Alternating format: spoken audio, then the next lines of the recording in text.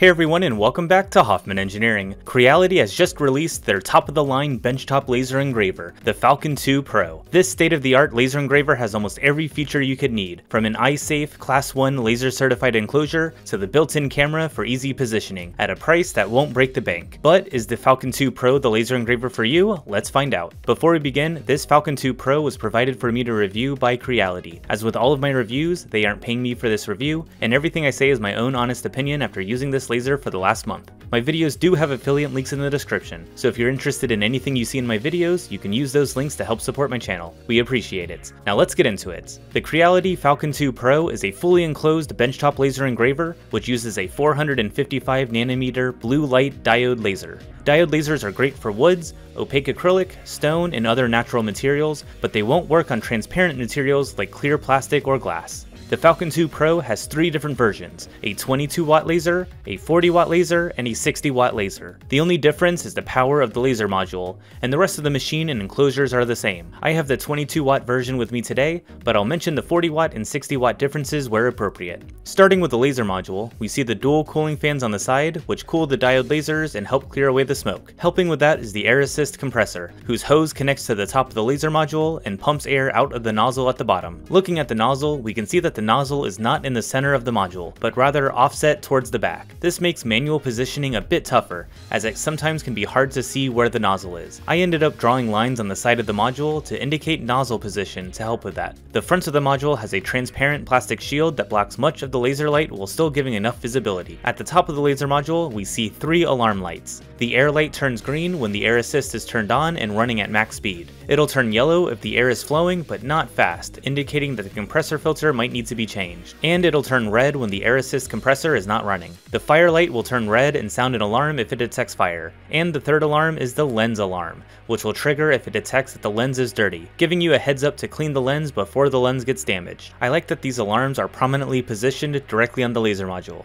As you go up in power, they just pack more 6-watt diode laser sources inside of the module. The 22-watt version has 4 6-watt diodes, while the 40-watt version has 8 diodes, and the 60-watt version has 10 diodes. As you combine more laser diodes together, perfect alignment is harder to achieve, so you end up with a slightly larger laser dots. That can decrease engraving quality, especially on images. To combat that, the 40-watt and 60-watt versions include a free 1.6-watt laser module that you can swap out when you need extremely fine detailed engraving. The 60-watt version also has another trick up its sleeve. That single module is 3 lasers in one. You can switch between 60-watt, 40-watt, and 22-watt modes via software. It's not just adjusting the power percentage, but actually turns off some of the diodes when they aren't needed. So you can have all of the advantages of a powerful laser without the drawbacks when you don't need the power. Focusing is still a manual process, but easy to do. Included is a small focusing guide, with 1 step for engraving, 1 for cutting thin materials, and 1 for cutting thicker materials. Place the guide on your material, loosen the 2 screws on the side, slide down the laser onto the desired step of the guide, and tighten the screws. It just takes a second to do. Stepping back, we can see the Class 1 laser certified enclosure. It fully surrounds the laser, containing the laser light and the smoke and fumes. The crimson polycarbonate adequately filters the laser light, allowing you to use the Falcon2 Pro without needing to wear eye protection, keeping you and everyone around you safe. The lid slides open, which gives easy access to the inside of the machine. The lid also has 2 safety sensors which detect when the lid is open or closed, and will prevent the laser from running unless the lid is safely closed. At the top of the enclosure is the camera that integrates directly with Lightburn. After calibration, the camera allows you to overlay a snapshot from the camera onto the workspace, letting you position designs with ease. I was able to minimize material waste by tightly nesting designs onto existing scrap pieces, just by moving the designs onto the snapshot. However, I did have some issues when I was trying to precisely position pieces for very small jewelry. The design was off by a millimeter or 2. However, this was my first time using Lightburn's camera features, so it's possible that it's more a user error than a fault with the camera. I'll need to get more experience with the camera to know if I'm saving the configuration correctly or not. I love the workflow with the camera though. It's far easier than trying to manually align the laser nozzle. The Falcon2 Pro's enclosure has a built-in LED light bar that provides plenty of light and makes it easy to see. The Falcon2 Pro has an engraving area of 400 by 415 millimeters, plenty of space to work with. Inside we see the dual-purpose work surface. If you aren't cutting, then you can insert the metal strips onto their sides, which provides a solid surface with no gaps. When cutting, the strips can be installed vertically, This provides support to the material, allowing for ventilation, and enables offcuts to drop through and out of the way. The offcuts fall into the part drawer, which smoothly slides out on rollers, allowing you to easily remove the parts and clean the machine. My main complaint with this work surface is that it doesn't support your material nearly as well as a normal honeycomb bed. Creality only includes enough strips for every other slot, which leaves a relatively large gap when placed vertically. This means that cut parts will often fall through, leaving them likely to fall into the path of the laser as it cuts neighboring parts. You can see scorch marks on the backside of these maze pieces. You can move the metal strips from the ends to provide more supports and reduce those gaps in the middle, but you'll be reducing your usable work area, or have to readjust them each time, which would be a pain. Another option would be just to remove the metal strips entirely, and place a honeycomb bed onto the drawer. That would give you the best of both worlds, I think, providing enough support while still allowing for good ventilation. Speaking of ventilation, the Falcon2 Pro has an exhaust fan built in. The included ductwork makes it easy to vent outside, or connect to an air purifier.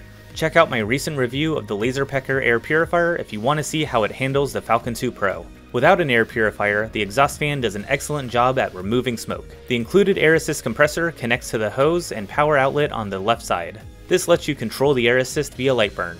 I'm not too impressed with the compressor though. It seems to be effective. The engravings and cuts that I've done show little sign of soot darkening the edges, and I've had zero indication of fire or flare-ups thanks to the air assist. However, the compressor feels a little weak, and even the air alarm light on the laser module turns orange occasionally. It's the only part of the entire bundle that I'm not fully satisfied with. The rest of the I/O is on the front right. On top is the lock and key safety switch, as well as an emergency stop latch. The buttons below are all for offline engraving. You can save G-code files to the included microSD card, and use the buttons to position the laser, frame, and start and stop your designs. Finally, on the right side is the microSD card slots, the USB Type-C connector to connect to your computer, power inputs, and the power switch. Assembling the Falcon2 Pro was a bit of a project. While the frame arrives mostly assembled and cable managed, the entirety of the enclosure requires assembly. Each side consists of the panel and frame, which all screws together. The manual gives clear step-by-step instructions. It took me just over 50 minutes to complete the assembly. I'd also recommend having a large table to work on. You'll want the space with a large number of pieces to manage. On the software side, to take full advantage of the features of the Falcon2 Pro, you'll want to use Lightburn. Any other Gerbil-compatible software will work, like the free Laser Gerbil, but a Lightburn license gives you access to the camera features. I'd highly recommend it. Creality provides a convenient list of recommended parameters to use, and from my tests, those recommendations are a great starting point for speeds and powers. So with all of that out of the way, let's take a look at some examples. The Falcon2 Pro really shines when cutting wood. The 22-watt laser is extremely powerful, making clean cuts in 3mm plywoods at 700mm per minute. The air assist and ventilation do an excellent job at making sure even deep engravings are soot-free. I found the ideal kerf offset to be 0.1mm, which is average for this power of laser. This means that the diodes are pretty well aligned, but you may not get the most detailed image engravings, and my tests back that up. I would need to spend much more time dialing in the settings for image engravings to achieve the best contrast. For projects that need a lot of cutting though, the Falcon2 Pro shines. Cutting out all of the pieces for this marble maze was very quick, and everything fit together nicely afterwards. Slate is still one of my favorite materials to engrave. The Falcon2 Pro was able to remove quite a lot of stone, and gave very clean and consistent engraving on the Slate coaster. My leather tests were also very clean and consistent. There is no evidence of soot or darkening around the edges. This is one of the cleanest leather engravings that I've seen. Anodized aluminum also works great. The engravings show no defect or deformation, and there is no dust that remains around the edges. This would be a good machine for anodized aluminum. Often, high-powered diode lasers can have a party trick by creating colored engravings on stainless steel. However, I could not find the settings needed for the Falcon2 to create any colors on stainless steel. The higher powers created a very dark and durable black engraving on the stainless steel, but even the lower power settings still produced a gray with hints of other colors. It might be possible for colored engravings if you find the right combination of settings, but I couldn't find them in my tests. One little nitpick is on the advertising on their website. One section talks about efficient batch processing, and shows an example of custom text on metal plates. However, those examples are clearly die punched, and not laser engraved, and I'm pretty sure that that metal is brass, which diode lasers cannot work with. That was the only bit of false advertising that I could find though. So in conclusion, I found the Falcon2 Pro 22-watt version to be an extremely effective laser engraver that is packed full of features, while also focusing on safety and ease of use. The enclosure keeps you and everyone around you safe, and makes it easy to vent the harmful fumes outside. The alarms and other safety elements, like the closed lid sensors, make sure that the operators are keeping safe. And when it comes to cutting, even the 22-watt diode was powerful enough to make quick work of plywood. And if that's not quick enough for you, then the 40-watt or even the 60-watt versions are available to give you even more power. The initial assembly was a little tedious, but once up and running, it was easy to work with. The camera workflow was awesome to use, and allowed me to make full use of scraps of material without needing to measure and manually position the laser. And the Falcon2 Pro works with a variety of optional accessories from Creality, including their rotary attachment for round objects and air purifier to keep your lungs safe, so you can continue to upgrade your capabilities down the line. The 22-watt version of the Falcon2 Pro sells for $1,299 at the time of recording. The 40-watt version is $1,899, and the 60-watt version, the top-of-the-line module with the adjustable 3-level laser beam, sells for $2,659. I think that all three are excellent value for money. If you are just getting into laser engraving and you want a fully enclosed laser for eye safety and ventilation, then the 22-watt version would be perfect. But if you know you need the extra power, then stepping up to the 40-watt or even the 60-watt version for that flexibility is still a good value when compared to other machines on the market.